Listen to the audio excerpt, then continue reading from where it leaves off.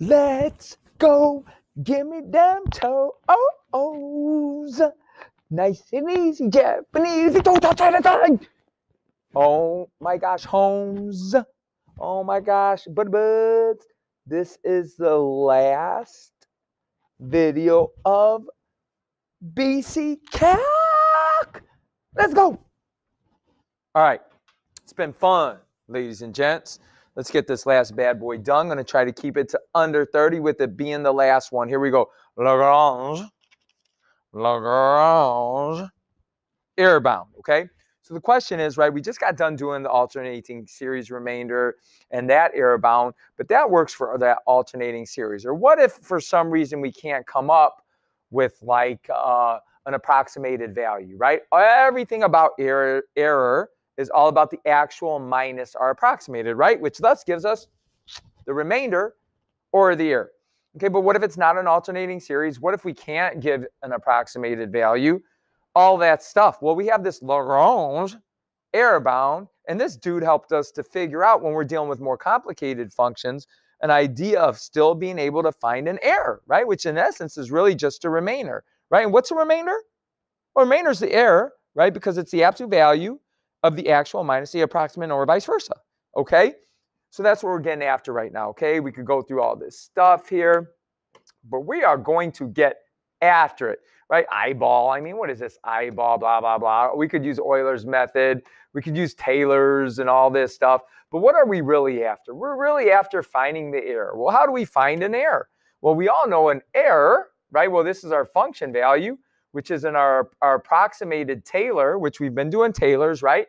Plus our remainder, right? So if we do a little minus subtraction and stuff like that, we get our error or our remainder. And what would that be equal to? The actual minus the approximated, right? And if we take the absolute value of that bad boy, we always get the error, right, class? And so how does this tie into more difficult functions? Well, we kind of have a fancy little formula if it's not an alternating series or it's a little bit more complicated. And what that remainder formula is this bad boy here. Our remainder is equal to, right, our approximated minus our actual, right, which means remainder. I've said that like 3 or 4 times right now, okay, which is equal to this craziness, right, which if you remember, a Taylor, that looks just like a Taylor polynomial, right? This is exactly what we would do for a Taylor polynomial, correct? And then we would go, and then we would multiply that by the x minus c, right, to the n all over n factorial. Do you kind of remember that? But if we remember from our error bound, if we just go to the next dude, or the first unused term, right, that neglected guy, it's going to give me my max error or my max error bound, right? And so that's what we go. We go to the next guy with all of that stuff involved. Now, why do we have to use all that stuff? Because once again, this might not be for an alternating series. Okay, and if it's not, what if it's just e to the x, right? Which is 1 plus x squared over 2 factorial, right? Hopefully we know all that. The BC test is coming up. And so all that. So we've got this bad boy that works for all those guys. So this is even more important than the alternating series remainder, error bound for the alternating series, because this dude works for everything. Nice. All right, let's roll. Taylor's theorem. If a function f is differentiable through order n plus 1 in an interval containing the center x equals c, then for each x equals a that is in that interval, there exists a number, z, we're going to call it z, because when do we use z? Z was getting jealous, between a and c such that all of this stuff is true. And our remainder for this bad boy would just be my next dude. And so if I list all these guys out, right, that's just a Maclaurin polynomial if it's centered at 0. If it's centered not at 0, that's just a Taylor polynomial. And I've got my remainder here, which is my next guy. All right, so that's how we come up with our Lagrange error bound, okay? Or some people call it the Lagrange remainder. Now, why did this bad boy come up with this stuff? Because historically, the remainder was not due to Taylor. Taylor just gave us a way to get a polynomial, which gave us a great approximation of an actual value, right? And people back in the day, they didn't really care that much. You know, they're just like, hey, it gives me a good approximation. But Lagrange came around with the coolest beard ever. second coolest beard ever. All right. And he said, hey, I want to know how accurate we are. What kind of error are we dealing with now? And that's how he came up with this Lagrange error, Lagrange error bound. Okay. And if you notice, it's real close to that Taylor polynomial. So that's why Taylor didn't get his name on this dude. Okay, Lagrange did, but he's really using a Taylor polynomial, right, to do it. So he kind of piggybacked, got on those coattails, right? If you did something like that today, that'd be a lot of money and be a lot of stank about it. All right, but here we go. Let's roll. Calculator permitted. Let FBA function with 5 derivatives, five, go on the interval from 2 to 3.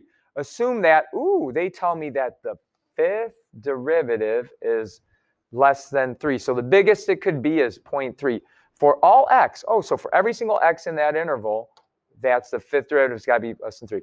And that a 4th degree Taylor polynomial, T of 4, right, that's how we represented that, centered at c equals 2, okay, so it's centered at c equals 2, is used to estimate f of 3. How accurate is this approximation? Whoa, what's going on? We're playing some games in the other class. Ooh, snappity dap. Let's go. Johnny Butler was money. Okay. All right, here we go. So let's go back to this. How accurate is this approximation? Give 4 decimal places. Well, how the heck do I figure this out? Well, duh, if I want to figure that out, I need to find my error, right? How accurate is this? Well, that means I want to find out my error. Oh, and sweeties, of course, last video lesson of the year, the pen runs out, right? So here we go. Let's roll, man. Let's check this out. Got my new little pen there. Okay, so this means we want to know the error. Okay, well, what the heck is the error? Well, the error would be, right, it'd be the remainder, and it's telling me to do this guy. So my 4th degree would be, my remainder would be R4 of x, right, class? More specifically, we're doing this for f of 3, right? So my remainder would be R, the 4th degree, at 3.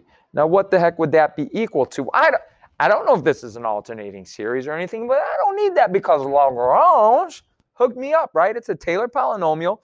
So what does Lagrange tell me to do? Well, for one, the remainder would be equal to f of 3 minus the 4th Taylor polynomial at 3. And that would be less than or equal to, right? Okay. Now, how do I do this guy? I'm going to go to the next guy, but I'm going to look at the total Taylor of that next dude, which would be the 5th. So I'm going to look at the 5th derivative, right? I'm going to look at the 5th derivative, and it's at z, right? Because I'm from 2 to 3. So what I'm trying to do, I'm trying to find the max. What's the biggest derivative value at the 5th derivative, the biggest 5th derivative value from 2 to 3? It's a lot of dudes I got to check, right? All over 5 factorial times x minus c. Well, x is 3, and it's centered at 2. So it'd be x minus c, which would be 3 minus 2 raised to the 5th power. I'm going to take the absolute value of that bad boy. Okay. So from 2 to 3, I'm going to do the 5th derivative, and I'm going to check 2 to 3. But I don't got to. Why? Because the AP hooked me up. They told me the greatest the derivative is going to be 0.3. So all I got to do to finish this bad boy out, all of this stuff is going to be equal to absolute value of 0.3 over 5 factorial times 1 to the 5th. And if I put that stuff in my calculators, and I did already, I got 0.0025. Now, everyone, do me a favor at home and store that in alpha B. Okay, and then we're going to finish this guy out, and I'll get a new little page, and I can use my old pen. All right, so here we go. So, you know what? Well, let's finish this whole example. I think I can do it now. So 0.0025, that's how accurate it is. Is that accurate? For sure that's accurate. Okay, now they're telling me that the Taylor polynomial, okay, at 3, and they didn't give it to me, so that's why they're giving me an answer, is 1.763. Okay, I'm going to store that in A. And it says, use your answer from A to find an interval for where f of 3 would be. Okay, so I'm going to move this up a little bit. All right, and what's this asking me is they're telling me that f of 3, the actual value, right, the actual function value will be contained in A minus B a plus b, right? Because b, that value that we did earlier, which was stored at 0.0025, is the absolute max error that it could possibly be. All right. And remember, that was given to me by that information a little bit earlier when it said the fifth derivative, the highest it could be is 0.3. And I used that, and I went ahead and used Lagrange error bound, and I found that that is the error. So now if I plug all that stuff into my calculators, and I did this already for you guys, I get that f of 3's got to be in between 1.7605. That's a minus b. You can check it, check it, check it. Let me know if it's wrong. I can remake this video next year. 1.7655. All right, so there it is. Your function value is going to be, and I don't know about you, but that's pretty darn accurate. And we knew it was accurate because it was accurate. My error was 0.0025, which would be the remainder, right? And so the question is, C, could f of 3 be in there? No way, Jose. That is not in there. So, nah. No way. Okay, well, could f of 3 be 1.761? Could it? Faux show, right? For sure it is, right? Because it's in that interval. All right, easy peasy, Japon easy. Let's keep going. It's the last video of the year. Here we go. Example 2. Come on, it's the last one. Work for me, pen. Work for me, pen. Example 2. Let's turn to our original quandary, approximating sine of 1. If you remember at the beginning, that's what they were asking me, okay? And they say for this problem, use a polynomial to approximate sine 1 by using Taylor's theorem to find the maximum error. Give 5 decimal points. Okay, it says Maclaurin polynomial of 5th degree. Okay, so let's go ahead and do this. What is my, holy snap, what's going on here, man? Let's go, let's roll. Why is my stuff not working, right? Boom. All right, sorry. This is what I got. This is what I go through every video for you guys. So, you know, if you want to bring me in a dark roast coffee to say thanks, Mr. Tanaka, I will not be disappointed at all. Or a Beyond Sausage from DD. Okay, let's go. All right, so 5th degree sine x. Well, we know that sine x, right? That is equal to, what is that? That'd be x minus x cubed over 3. Oh, sweet. So if it's the 5th degree, and I should probably do approximately because I'm not going to write down all of them. So that's all I got to write down for that bad boy. Sweet. And it says to use that polynomial okay, so this would be a Maclaurin. I could do an M5, 5th degree, right, of x, but this time it's going to be of 1. So I'm going to plug a 1 into all those bad boys. 1 over 3 plus 1 to the 5th over 5 factorial. I did this already for you guys, and I got an answer of, switch my page, 0.84167. I approximated a little bit, but let's all stow that in A. Is that all they asked? Okay, to find the maximum error for your approximation. Okay, but now I got to find the error. All right, so what's my error? Well, that's the 5th degree. So my remainder, right, would be the 6, right? So I'm going to do the 6. Okay, and I'm going to do this at 1. All right, so we all know that's the actual minus the approximated. And Lagrange error bound, right, tells me that I could actually find what the max error would be. Okay, so what is that? That would be the 6th derivative at z. Now, what's at z? Well, this is Maclaurin, so we're 0 and we're going to 1. So between 0 and 1, for the 6th local derivative, what is the highest possible value you get for that? All right, and that's just over 6 factorial times x minus c. Well, what is x? X is 1. What is c? It's Maclaurin, so it's centered at 0 to the 6th power. Okay, so I've got to find out what that is. So believe it or not, the most difficult part about this problem is what the heck is this? Well, that's the 6th derivative. Whew! Let's do it. That means I've got to find the 6th derivative. Well, if I really want to be right, that's exactly what I need to do. I'm going to do it over here, okay? So that means f of x equals sine x. Let's see how fast we can roll this. The first derivative is cosine x. Class, what's the second derivative? The second derivative is negative sine of x. What is the third derivative? The third derivative is negative cosine x. What is the fourth derivative? Remember, we should really have parentheses around that, right? Which would be, oh, that'd be positive sine of x now. What's the fifth derivative of x? Well, if that's that'd be cosine of x. What is the sixth derivative? I get back to negative sine of x. Okay, so that's the sixth derivative. And if I'm looking at that sixth derivative, I'm between 0 and 1. Whew, so between 0 and 1, what's my biggest answer for that derivative, right? And that's what I want to think about right now. And I don't know about you, but I really just need to check the endpoints to be accurate. So if I take the sixth derivative, and let's put in a 0, right? Because I'm centered at 0. Sine of 0 is 0. Well, gosh, if that was the biggest one, that'd be sweet because it would zero out a lot of stuff. But the next thing I'm going to do is I'm going to find the sixth derivative at ichi, right? And you really should check from 0 to 1. Now, the good thing for us on the AP exam, they are going to give us what the max is. Like that problem we did earlier, they gave us what the max derivative would be. So this is a little bit ambiguous, and you could use a lot of different values for this. Okay, but your best bet if you want to find the max value, and that's what we're trying to do here, find the highest, what's the biggest derivative? You use your endpoints. The sixth derivative at 0, sine of 0 is 0, and then this would be negative sine of 1. Now that's going to be negative, but we know we're going to do the absolute value of that, right? Because it goes in an absolute value when we do the Lagrange error bound. Now I did this earlier, and I got 0.8414, and we're going to store that in B.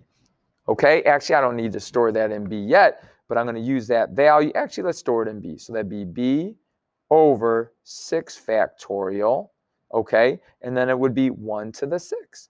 And that's going to be my error bound, my max error bound, my Lagrange error bound. And if you put all of that stuff into your calculator, it looks like I got an answer of 0.001168. I think that's right. I'm going to double check it right now. I feel like maybe I made a boo-boo when I was doing this earlier, and my answer may not be right. Let's see. I'm going to go sine 1. All right, sine of 1.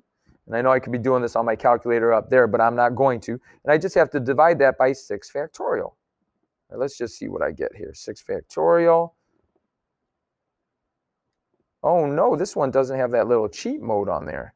So 6 factorial, that'd be math. Go over to probability. Number 4. Oh, sweet, I'm money. I'm money.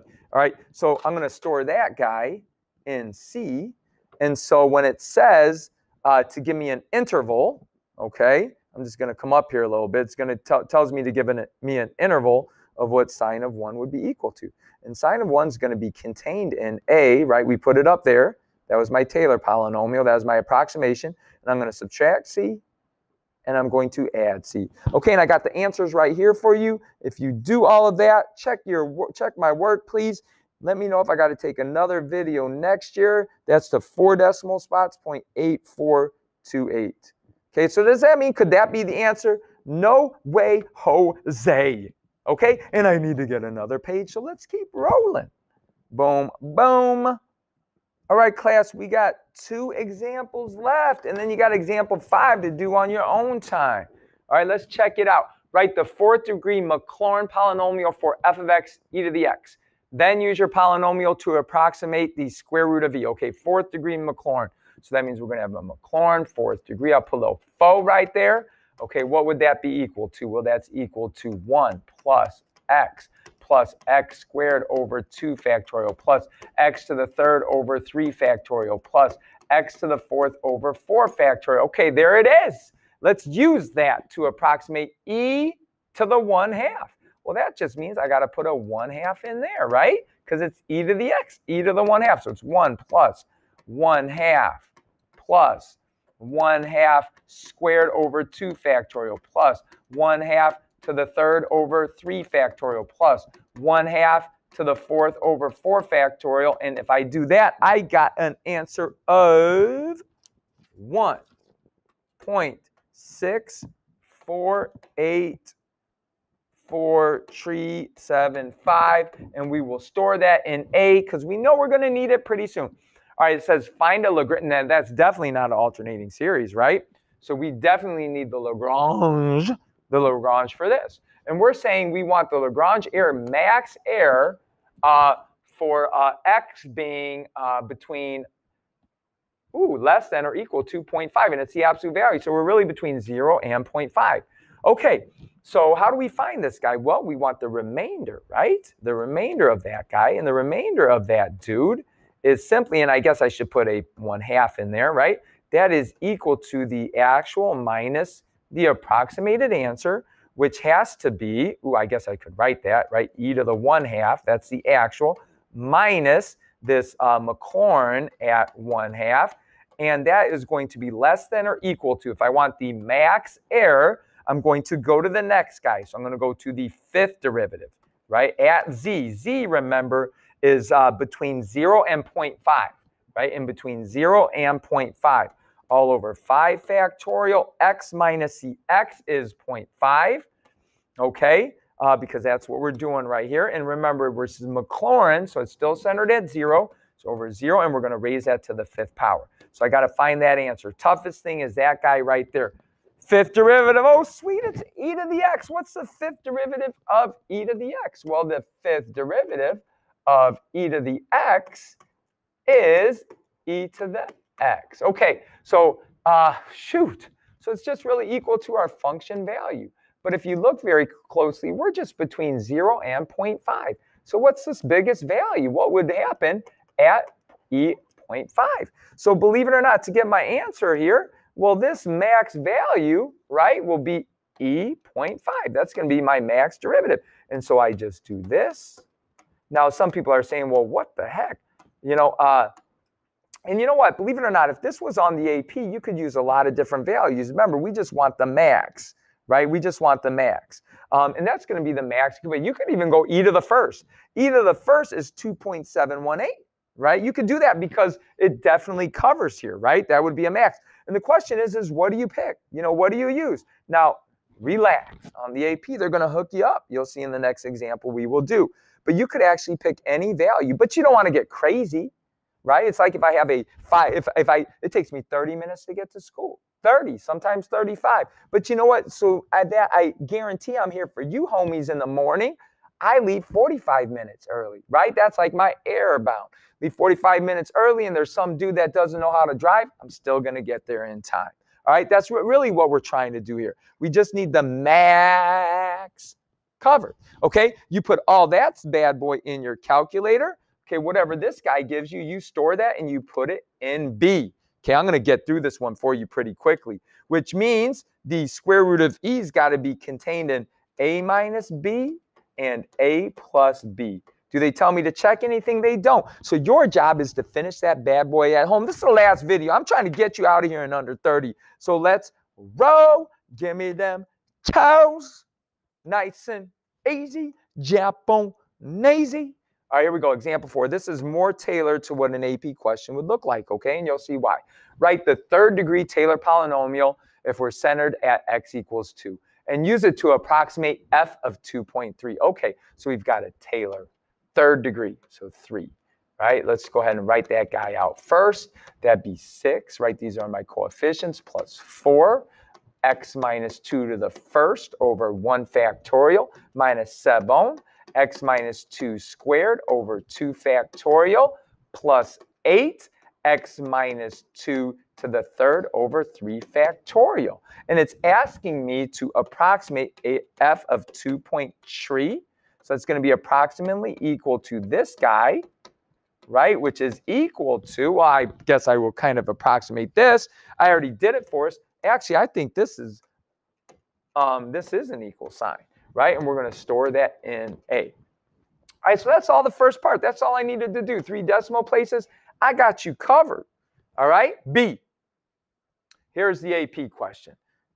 All right, the 4th derivative of f satisfies this following inequality. Okay, for all x that are in that interval. Oh my gosh, the AP just hugged me up. I don't even have to think too much on this one, right? The toughest part, they helped me. Use the Lagrange error bound on the approximation of f of 2.3 found in part A to find an interval from A to B such that this is true. Okay, give 3 decimal spots. Okay, so what do I need to do here? Well, I need a remainder.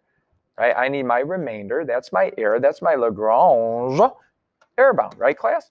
That's what it is. And remember that that is equal to f of 2.3. I'm going to keep on writing this so we get familiar with it.